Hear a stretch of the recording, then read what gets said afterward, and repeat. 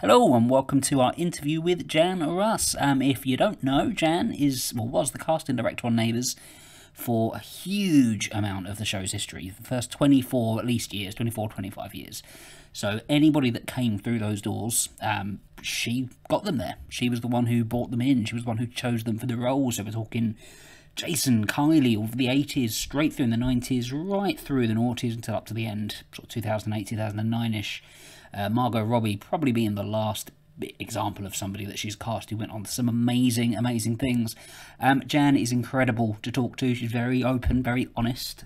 I could chat to her for hours and hours and hours, and in fact we did. This is a very long interview, which is why it's been broken up into at least 2 parts. Could well be 3. I haven't checked the overall running time yet, but it's a long one. So this is part 1. This will go into the 80s, touch on the 90s, and then there'll be more coming in the next one, including in part 2, who Hugh Jackman was actually contracted to play, which is a very interesting one. I didn't even know he was rumoured until somebody mentioned it on Twitter. But yeah, apparently he got a part, and it's very interesting what part that was. So look for that in part 2. Do hit like and subscribe, and suggest other people you'd like us to speak to from Neighbours as well. But for now, enjoy part 1 of our interview with the amazing Jan Russ. And as always, I'm Joe, and I've been joined by Paul, the Neighbours guru, so we can get into the real ins and outs of Neighbours history. It's a fun one, this. Enjoy. That's when good neighbors become good friends. This is my first time on Zoom, I've become a pro at it this year. so I'm not sure I'm doing the right thing, but I obviously am now. Yeah, no, you're all good. We did think about doing it with camera as well, but yeah, you don't have to do your hair or anything. It's great. Like, Oh, and I've done myself up so much with all this corona hair and everything else. good old Corona hair. Like, how are you doing out there? Well, we're still in lockdown, and our bloody premier decided not to ease anything today. We thought he was going to ease up and open a few things, but no, he hasn't. So we're still in lockdown. It's been a long time, isn't it? It's been months, 5 months. The second lockdown we've been in. That's mad. There's a comedian from Melbourne, Adam Hills, who presents a show over here, and he was saying it's been longer for you guys out there than it has in Wuhan, which is just nuts. Oh, it's just ridiculous. It's power, Yeah, power, and people are sick and tired of it, really. Okay. So you're doing all right though with the whole lockdown situation. All Well, with the lockdown situation, I mean, it's a bit frustrating because you can't do anything, go anywhere, see anyone, but and nothing's open to go anywhere. We're now allowed to go 25 k's, but nothing's open anyway. No restaurants, no shops. You can go further, but where are you going to go? So it's an exciting day to go to the doctors. That's when you know things are getting a bit grim, isn't it? Exactly. I had to go to the doctors last week. I said, I'm so excited because I've been out. I can come out. It's like, I'm starting to talk to people more in the supermarkets at the checkouts just because it's human interaction. Well, yes, but everybody's wearing masks, so you can't recognise half of them, and you can't talk to them anyway because you can't understand them with the mask on. No, and there's still that awkward thing, isn't there, where you smile at people as you walk past and then you realise that, no, I've just done a weird thing with my eyes. They can't actually see that I'm smiling. Exactly. Yes. So you sort of think, I hope they're reading my eyes. I always think I'm just doing some weird stare, and I'm like, no, I'm smiling. I'm smiling at you, I promise. So let's go back to 1985 then. Wow, yeah. 5 years now. Getting that first cast together for Neighbours. So what do you remember about that? And so what was the process of trying to cast an entire show? That was in Channel 7 days or Channel 10 days? Go right back to the beginning. So yes, I guess late 1984. That's Channel 7 days. And I can remember getting a phone call from Reg Watson from the office in Sydney and saying, Jan, we're thinking of doing a new show, a new series, and I'll send you down a couple of scripts. And I want you to put together a list of some actors. And so he said, I want you to read through the scripts. So he sent me the scripts down, about 3 or 4 of them. And the working title of those was called Living Together. That's not quite as catchy, is it? Not quite as, hasn't got that encapsulation of Neighbours. Neighbours had a bit more, but Living Together was the initial one. And so I read through those and then started making a list of actors. And what I wanted at the time was actors who had experience and who didn't necessarily have a big profile or a profile, because I wanted the experience. I wanted them all to be sort of new, fresh faces to the viewers, because to me that makes them more believable to the viewers, because if they see someone that they've seen on other shows, it's just that actor doing another role again, you know. Yeah, that can happen.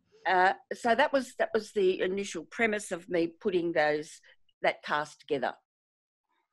So and obviously we had you know, a couple of actors who had done things, but because they were so darn good, it was wonderful to have them in the cast. I guess that's the likes of Alan Dale and Haddie. Absolutely, yeah. Alan Dale actually was second in line, because Interesting. we'd already cast someone else in that role. So do you remember who that was? Because we've heard rumours. Yes, I'm just trying to remember his name. It was so long ago. I know. It's fine if you can't. With this lockdown, I was saying to someone the other day, the brain goes into a bit of mishmash, you know. It just feels like one long day this year. Yes, we were sitting having a get together with the whole cast before we started working, and John Holmes, the producer, and I were sitting there looking around at the cast, we wanted to see how they all work together, because it's very important to have that teamwork, that they all, you know, work together. The camaraderie. And particularly the families. And we both at the same time turned to each other and said, that one's not working. That's so interesting that you can just tell that. Yeah. And so we've got to find someone else. So at that time, I think Alan had done another show for Grundy's, and we had said to Grundy's, look, maybe we'd like to look at Alan Dale for the role, and they'd had a bit of a run-in with him at some stage, and they said, oh, don't know, and we said, no, we really think that he's going to be right for that character. So anyway, they agreed to it, and so that's how Alan got the role. And I mean, you were absolutely correct. Like, he was just encapsulated Jim Robinson from scene one. Absolutely. And even with Stephen Dennis, you know, when Stephen was sort of offered the role, he was a bit reluctant, because I think he'd been offered a movie or something. He didn't really feel that he wanted to do something like a soap, and then he decided to do it, and of course the rest is history as far as Stephen is concerned. So we often have a laugh about that as well. I think the movie was going to be like 6 weeks' work, and Neighbours has sort of been, you know, his work life for him for years and years, basically. It's literally become his life. Jan, was it quite difficult to get Stefan to come back in 2005 based on that, or was he? Because the story goes that Alan was very instrumental in getting him back into the show. Oh, interesting. Yeah, really? Okay. I think Stefan was back. I'm not going to go against anyone I'm not saying, but I think Stefan was back in Australia, and that's, you know, that's how he was sort of offered the job again. So with the rest of that early cast, did everybody kind of just work at once, apart from obviously you said the Alan Dale had to come in, but with the rest of them, were you just like, yeah, this is a great cast from the off? They did. That's as I said to you, we had a get together after we'd sort of made, you know, the decisions on the casting and had a get together, and just a social get together, because, you know, just wanting to see how they, you know, mingled and got on together, and seeing, as particularly for the families, we wanted to see how the families sort of, if they sort of integrated and worked together as well, and that's where everybody did except that one, the initial Jim Robinson, when we sort of went, oh my God, I think we've made a mistake on this one, and the other one, of course, who always used to come to me and was Francis Bell, and he came to me and he said, Jan, he said, you're the only one that's ever cast me as a real Aussie Aussie bloke, you know, because he was actually a very terribly well-spoken Kiwi. Mm. Who we hear Very, great very, things about all very the time. English, very well-spoken, you know, and to hear him, you know, and but sadly he had a few problems, Francis, and I think he jumped off a building Yeah, and committed suicide. that's what we hear. The thing with Francis, though, is obviously Max was such a brash character that Oh, you're the third person wonderful that we've character. spoken to now. And yeah, everybody said that he's just the loveliest, that he was just the loveliest person. He was. He was quite eccentric. Sometimes he'd be riding down the street with his umbrella up if it was raining, riding his bike. You know, he was sort of, he had a bit of eccentricity about him in his, as a, you know, in his life. Yeah, but he was a really gentle, caring, lovely man. Yeah, yeah. And Dasha Blahova, of course, played his wife. And that was a good combination. Yep. That was a very good combination. I mean, obviously you were hired to be the casting director for a reason, because that first cast was just spot on. Like, in fact, for the first, exactly. That's why they wanted me to do it, to sort of set that up. And that's, as I said to you before, what I initially wanted with the cast was to get a group of actors who had the experience and who had worked but didn't have a profile. Because my philosophy is that the audience will believe an actor more if he's not a well-known one, or that they've seen playing so many different roles on different networks, you know? yeah, it certainly takes a lot less time to invest in them as somebody else if you don't know them, doesn't it? Exactly, because they're drawn in, the audience is drawn in a lot more to believe the characters and people, and so much so that, you know, poor old Vivian Grey had, you know, people believed her to be Mrs. Mangle. Which, And not the best person you want to be believed as, is it? well, exactly. She was the most beautiful, gentlest of women, the loveliest of ladies. And, you know, I mean, she was so distraught because she had, you know, stones being thrown on her roof in the middle of the night, and, you know, people calling out abuse and all that sort of thing. So it was very hard for her because she was such a gentle soul, you know, but that was the character she played. She's And played it exceptionally and the well. public sort of believed that that's who she was. It's, I guess, in a way, it's a testament to how good she was at the role at the same time. But Absolutely, she was a wonderful actress, and that's, you know, I'm very proud of the actors that I cast in that time, because they were actors. They knew their craft, and you know, they'd studied and worked on their craft, so they, you know. And they work together as a team, which, you know, I think that's so important, you know. so let's Jan, with the with the character of Mrs. Mangle leaving, was it intentional then that subsequent characters like Edith Chubb and Hilary Robinson were kind of brought in to play that kind of busybody role? Yes, because I mean, I think it every sort of soapy or whatever needs that sort of a character. And we found that with Mrs. Mangle's character, which was hugely successful, even though people sort of, you know, did those terrible things to the actress herself, those sort of characters bring another sort of level to the show, and it's important to have them. Yeah. So those others were brought in for that reason, totally. So let's go to the Channel 10 move then. So Channel 7 to Channel 10. Yes. What were you told at that point about the cast? Because obviously there was a lot of changes. Were you essentially there were a having few to changes there. redo? Well, we were all of initially it? told that, you know, the show was being cancelled because the ratings weren't great, da-da-da-da-da, all that sort of thing. And we literally at that time outside the studio had fans standing there with black armbands and red roses or red carnations, I think they were, because they were distraught that the show was being axed. Wow. And then we thought, oh, well, that's the end of the show. We think, oh my God, you know, that's it, we're finished. But then we got word that there could be a possibility of a bit of interest from somewhere. So I can remember the producer, John Holmes, and myself, and the associate producer were in my office, sitting there with a bottle of champagne, waiting for a phone call, waiting to hear if, someone was going to take it. I'm just waiting to open that champagne. Oh, I was dying to open that champagne.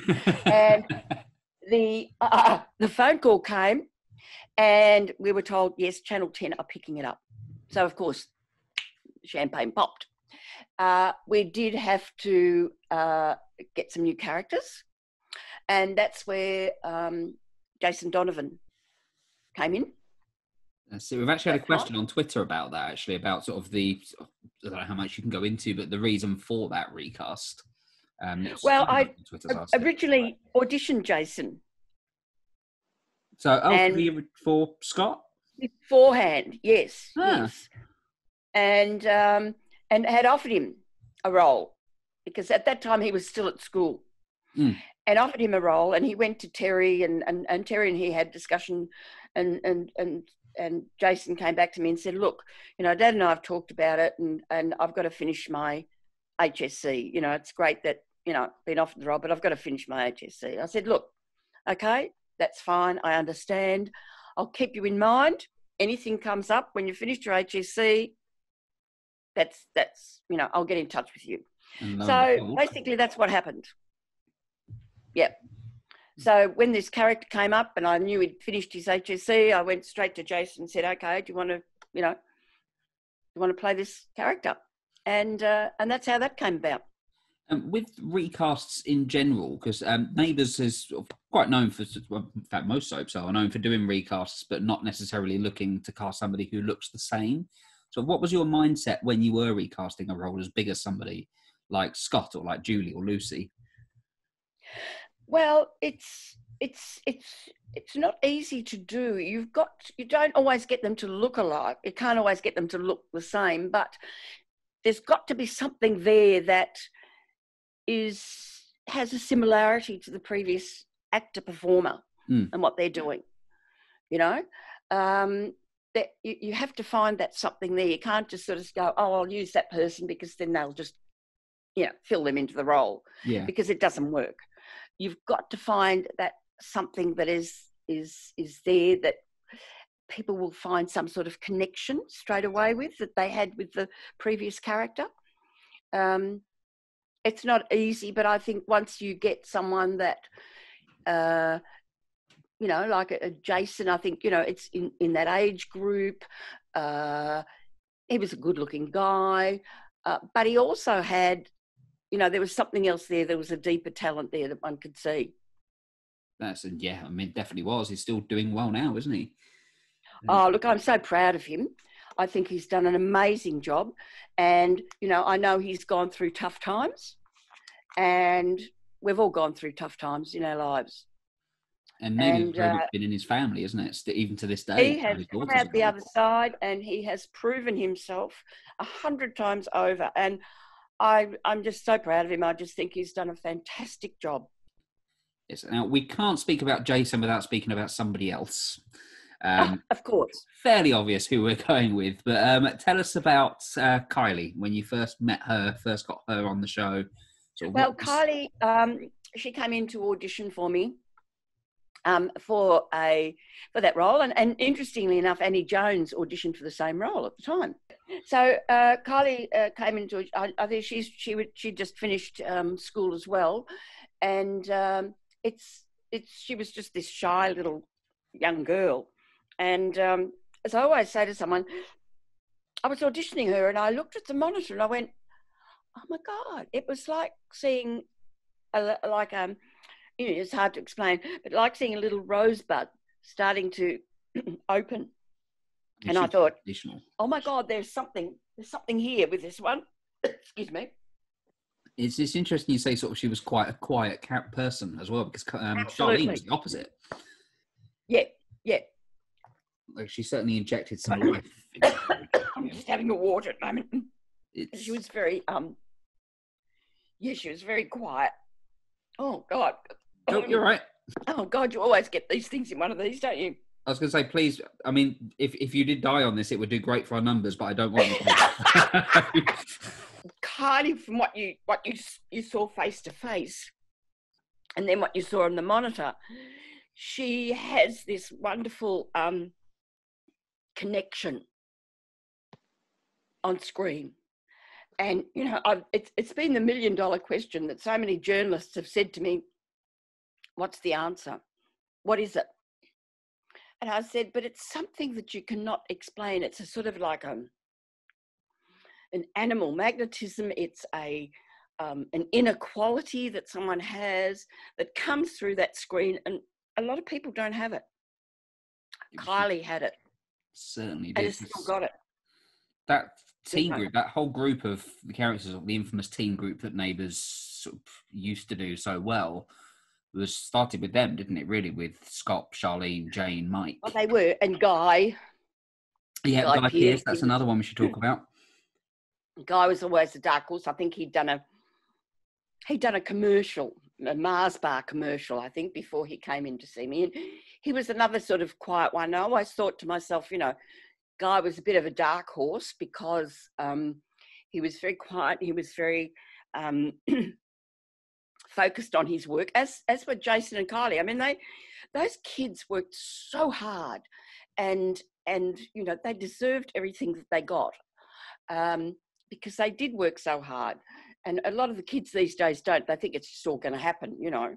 And they think they're going to be another Kylie and Jason or Guy. And you go, well, no, because these guys work their bums off for everything that they've achieved. You can kind of tell who does and who doesn't, I think, with sort of how they do it. Like Margot Robbie is another one. Margot Robbie, yep. Her agent rang me to say she was in town and she just finished a show. Would I see her? And so I said, yes, I'm, you know, come and see me. And so I sent my assistant to go and get her to bring her down. And I can remember looking up and seeing Margot walking towards me. And I thought, oh, I think I've got something here, you know. And so I got her an audition. I thought, well, yeah, here's another one. And she was once again very focused in what she was doing and in her acting and all of that sort of thing. And it's a quality that those kids then had, you know. Well, you do see it a little bit now, not as much, because I think they think it's all just going to happen. But they were dedicated and focused in what they wanted to do, where they wanted to go, and loved their craft and wanted to learn as much as possible. You must feel a lot of, obviously there's a lot of factors that's got them to where they are, but you must feel a lot of pride in sort of helping them get to there, because obviously Margot Robbie's taken the entertainment world by storm now. So obviously Jason and Kylie, yep. So that is largely kind of down to you for getting them onto Neighbours. Well, that's sort of giving them that, you know, first step, and you know, it was fantastic. And at that time too, we were all such a family. You know, cast and crew, and we were a real strong family presence. We were there with each other all the time, and it was a wonderful feeling, and that, you know, obviously that feeling creates success as well.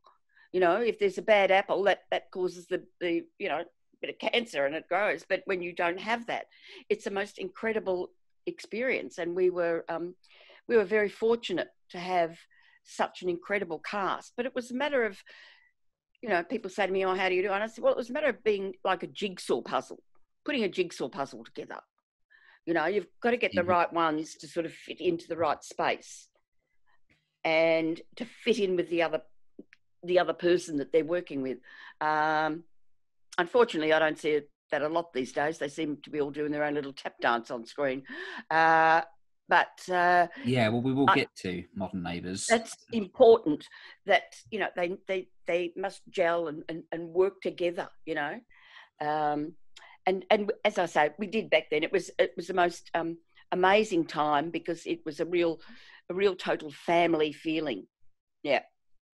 Paul, have you got any more 80s questions to go? Because obviously we've got 25 years worth of your time on the show to try and touch bases on. Oh, yeah. So we're going to have to fly through. But anything from the 80s you wanted to ask? I'm only 23. My God, what are you talking about? Sorry to burst the bubble. I noticed, Jan, that what's kind of like a fun trivia thing, that your son actually was the original Michael Martin back in That's '85. correct. Yes, yes. Oh, wow, I didn't That's even know correct. that. Yep, he was. He now, by the way, is a huge celebrity in South Korea. Oh, As wow. are my two grandsons. My two grandsons, each one of them has over 1 million followers on Instagram. Wow. What do they do out there? They're both huge. Sam and my two grandsons are huge in South Korea. What is it they do? They're on a show at the moment called Return of Superman. It's a television series. It's a great name. And Sam was on a show for 3 or 2 years called Real Men, which was he was a celebrity in the Korean army. But the Koreans have flown over to Australia 3 times to film here. Wow, the Return of amazing. Superman show, and I'm now Nana to all of Asia. God, that must be an expensive Christmas. Yes, it is. Well, there won't be one this year because I won't be seeing them. Well, yeah, that's a very good point. I'm kind of looking forward to the nice, quiet Christmas in a way this year. But yeah, no, that is a shame. Yes. But he was the original, the original Michael in the show. Yeah, that was fun. Speaking of recast, that whole family was recast, wasn't it? When they That's right. came back Yes. in 2022. In fact, that segues us in, I guess, to sort of the early 90s. Now that Neighbours went through its fairly first big change, I guess, after the 7 to 10 switch around sort of 92. Sort of the tone and everything of it all changed. You got the new opening credits, the new cast.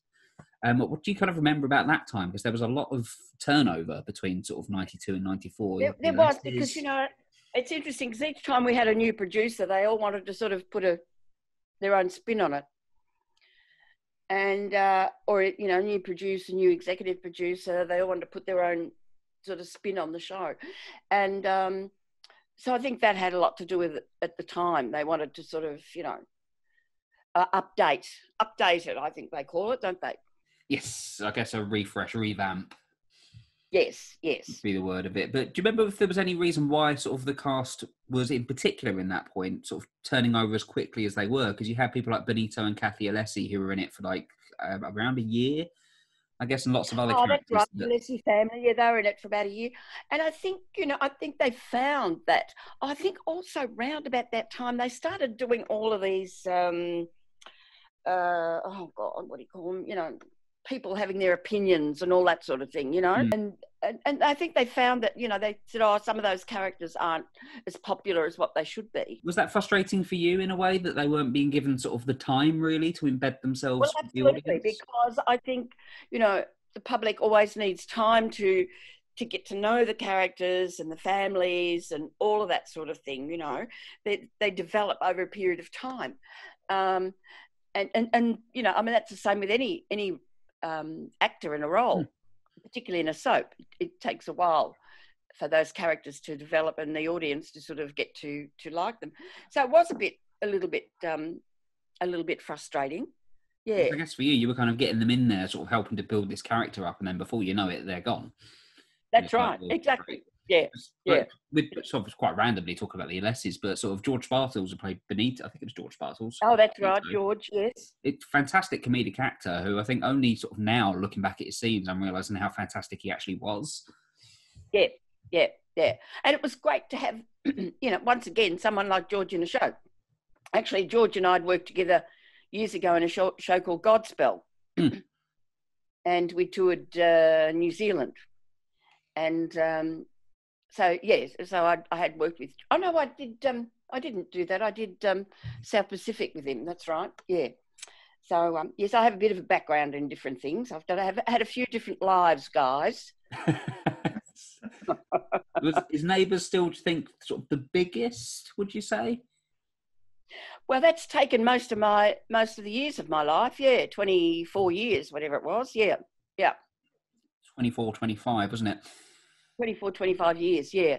So it's taken, and before that I was casting Prisoner for the last 18 months, 2 years. I mean, another show that's not exactly a small one, is it? That's another no huge show. Yeah. And still popular. Yeah, still popular. Isn't that again with the reboot as well? There was a lot of Yep. actors that came over from prison, wasn't there, to Neighbours? Did you have a lot of involvement in that, of being like, well, let's look at like Jackie Woodburn or? No, because there was that time where everybody was going to London for the pantomimes. Oh yeah, that's true. You know, there's the pantomime every year. They want time off to go to the pantos. And in fact, we got to a stage where we had to say, look, we can't let you go because otherwise we'd have no cast. There was a lot over here, especially at that sort of time. I guess not this That's year, right. probably, but And that was during the 80 sort of period as well, I think, wasn't it? And but yes, they were heading over for those pantos, like, you know, every year.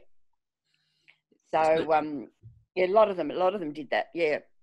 Jan, can I ask, in terms of Home and Away, because there was something many years ago said about the fact that Neighbours' future was in jeopardy because of the success of Home and Away. Was it ever that much of a threat to the show? No, I don't believe so. Never. Yeah. No. Neighbours was first and foremost, before Home and Away. And Home and Away is a different type of show. I mean, it's set on the beach and with all of that sort of thing. And it's the premise with Neighbours, as Reg Watson, was families being together, supporting and helping each other, and that was the basis of Neighbours. Yeah. which I guess Which is kind what a Melbourne community was, you know. Mm. There's been times over the show, obviously, because you were there and you knew Reg and you knew that initial mandate for what the show was. Were there points over the show, sort of while you were on it, I guess after is a bit different, that you saw it veering away from what it was originally supposed to be? And sort of, how was that for you to try and sort of get your voice across to see if we could rein it back? Well, it's hard sometimes. As I say, each producer or executive producer would come in and want to put their mark on it and try and change things. So it was hard. So I mean, sometimes I thought the show went off in, you know, different directions to where it was supposed to be going, and it's sometimes got a little bit lost along the way. And then they tried to, they tried to sort of rein it in again. But yeah, I mean, I think it's amazing that it's lasted as long as it has. Yeah, 35 years it's a long time. It's a long time, and I just think that it's changed so much from what its original concept was and what Reg Watson wanted it to be. Again, we will, as I say, we will touch on the later days. Let's go back to the 90s again. Have you got anything from the early 90s, Paul? I just wonder what your feelings were regarding the bit of the controversial family, the Lamb family that moved in, and the infamous where Julie believes that they've cooked the family dog. Oh, Jenny Lynn. Yeah. So I just wondered, in retrospect, do you think that was perhaps one of those directions that the show probably shouldn't have taken? Exactly, I think so. It was I think, Julie Mullins. I think that might have been sort of pushing the envelope, perhaps a little too far. Yeah. But sometimes the ideas sort of came from other shows. I mean, Neighbours has always been critiqued about the fact that it doesn't feature enough ethnic characters, and I know they've addressed diversity and so on recently, but did you feel pressure from the network that you couldn't be introducing?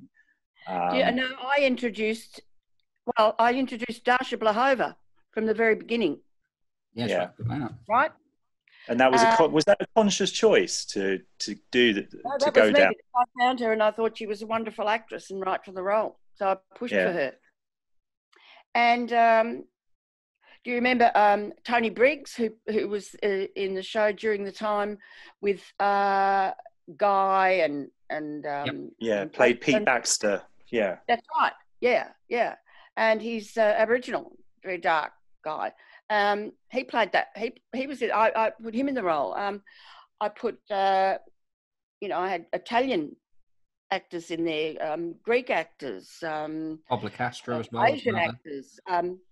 It didn't make any difference to me of the nationality. And suddenly, they were saying, oh, well, there's no diversity and all that. And I actually made a list at one time, and I got everybody to, you know, for their nationalities to, and there was quite a few. Quite a few. Yeah. It was a lot. Yeah. Well, as you go through, yeah, It's always about, and I bought the Shallang over from New Zealand, you know, beautiful Asian actor. Wonderful actor. And so to me, it was talent.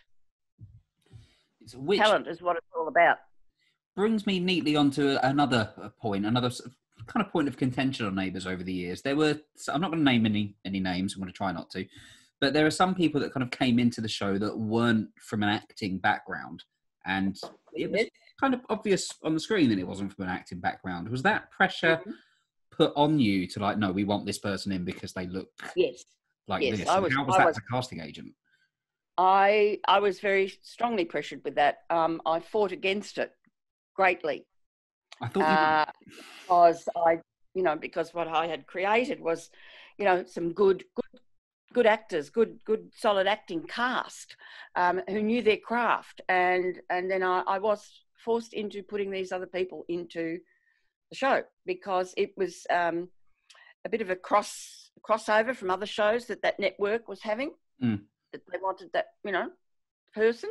So that, that did happen. And you know what? It still happens today. Yes. Yeah, and again, you can tell on the screen. And it shows up on screen, you know, terribly. Yeah. You know, it's once again, it's you know, it's today because I have a bugbear about it. You know, it's people who are, you know, personality, or they've been on a reality show, or, you know, how many hits they've got on their line or something like that. And you go, you know, what about talent? Talent is the most important thing, you know? Because I think it's different, isn't it? With the younger cast member who may be a little bit shaky when they start, like, it's acceptable because, you know, there's something there and that they will grow into the role and they will grow into the craft. But when it's sort of an adult that comes in and you're like, okay. Yeah. Like it must be. But also, I mean, even with the young ones, you have to, you know, you can't have them too shaky to start off with, really. No. Because it's not a, you know, it's a professional industry. It's not a learning, you know, it's not a school, not a drama school. Although, you know, a lot of young have learned through there, but they've, you know, to me, when I was casting the young ones, they always had an ability to start off. One was Craig, who was a bit sort of wooden for the first 6 weeks, and we sort of thought, oh God, no, he's not working. So that was a bit of, and then he suddenly relaxed and got into the role. He just started being him. So that sort of worked. But it's very important that, you know, you can't just get them on their look and because they can sort of, you know, walk and talk and not fall over the furniture. They've got to have a bit of talent behind it, you know. Yeah. I mean, I just get a bit angry these days with what I see. That's all. It is. In fact, so do you still watch the show? Obviously, I'm guessing you don't watch it religiously now, but do you still sort of check into it? No, I, you know, now and again, I might sort of, you know, pass it over, or I see promos, you know, and it's sort of like, I think I don't even know what it's about anymore. I mean, they have just done the 35th. I don't know if you saw that, but quite a lot of older faces did come back for that one. Right. No, I didn't see it. I did hear that a few of them came back. Yeah. You had Bruce. I can't remember now. Bruce Samazan was one of them. Yeah. Who randomly came out. Melissa Bell's obviously been coming back quite a lot, but so I guess you look at it every now and then. But do you still see anything when you do see glimpses of it of the old show? Or do you just think it's just moved on so much? No, not really. I think it's, you know, it sounds, you know, terrible, but I see there's so many different levels of performance as well, you know, and it's certainly not the same show. And it always feels like in the early days there was a bit of an acting dynasty that, you know, the likes of Anne Haddie and Anne Charleston and all these fabulous actors and actresses that had a massive theatrical background, and I do wonder whether we have that today to pull upon. We don't actually. Is that you, Paul? Yes, it is. Yeah. Yeah, and that's one of my things, because, and that was, you know, one of the things of initially setting up the cast and finding that were those who had that background in theatre, because that is so important, and that's something you guys over there have. And we don't have a lot of that. See, a lot of them on the soapies these days may do a 6-week course or a 3-month course or a 6-month course, acting course or something, and they're thrown into a show. So they don't have that, the unwritten laws. They don't know, they don't know sort of a lot of the rules and of things of working in the industry. As I always say, there's always unwritten laws that you don't know anything about unless you've worked in the acting industry and you've worked in theatre and all that sort of thing, and you understand, more about what you should do with your character and your development of your character and your research of your character. Whereas a lot of them these days come in and learn their lines and that's it.